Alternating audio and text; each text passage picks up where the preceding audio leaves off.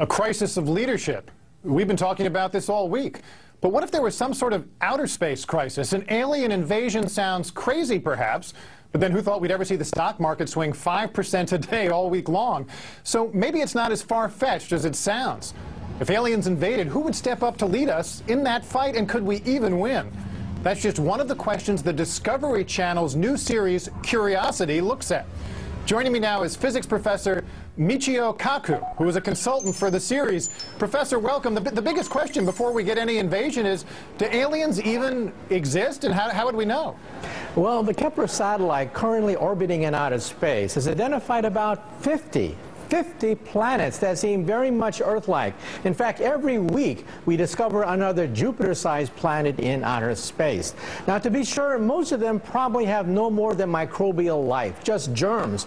But a few of them may have intelligent life, perhaps even more advanced than what we have on Earth. Now, so how does this actually work? When Discovery decided they were going to do a show on alien invasions, your phone rings because you're on the sort of speed dial for theoretical physicists who can help them do the war game for how this might play out?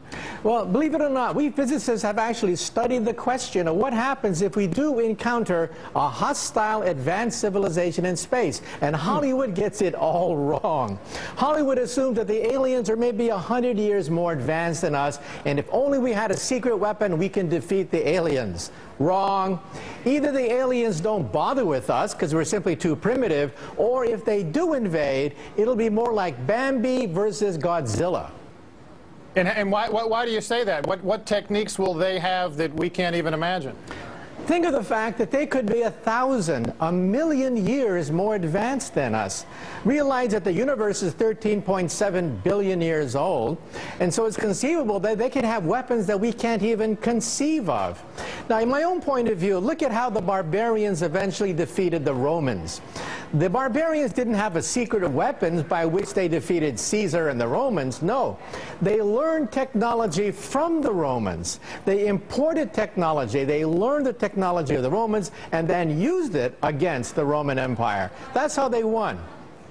So then how would we, I know it sounds implausible, but if something like this were to happen, how would we defend ourselves as a planet? Well, initially, we would have to probe them to find out exactly how advanced they are. Do they have nuclear weapons? Do they have radio and radar communications technology? Or do they have a whole new generation of weapons that we can't even conceive of? Now, remember that for the most part, alien civilizations in outer space are not going to come to plunder us because there are plenty of uninhabited planets out there with resources. So for the most part, they're going to leave us alone. However, if, on the other hand, one day they do attack, we have to be prepared for the fact that they're going to overwhelm us in the opening shots of a war. Well, so what do we do? Well, first we have to study the question. We have to send up more Kepler satellites. We have to eavesdrop on conversations in outer space between alien civilizations. This is something that we haven't even done yet.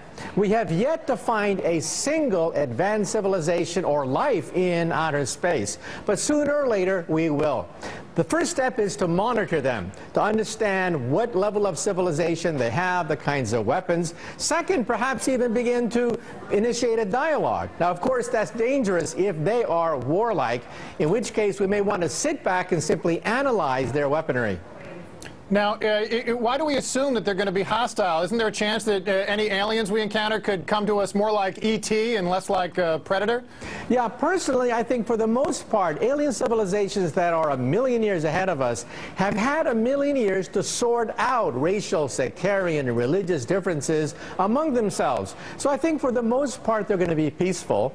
And for the most part, they're going to find resources on uninhabited planets. Why bother with the Earth with restive natives when you have all these other planets loaded with natural resources and nobody lives on them?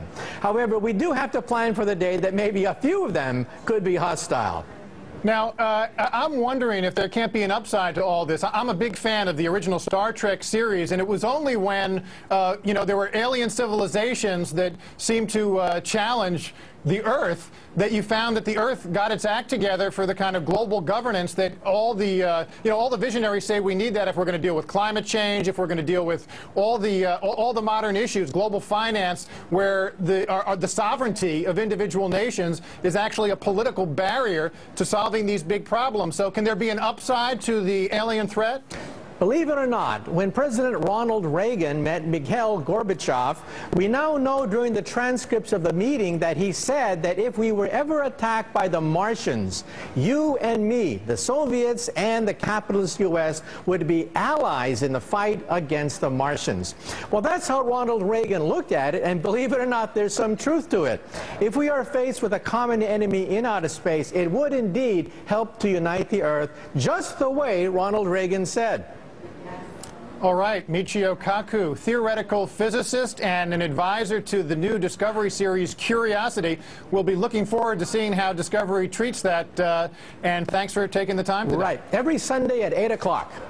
Every Sunday at 8 o'clock. A theoretical physicist who knows how to get in his promo. I like that. Chuck Todd, live from Iowa with the latest on the AIM straw poll ahead. That's next.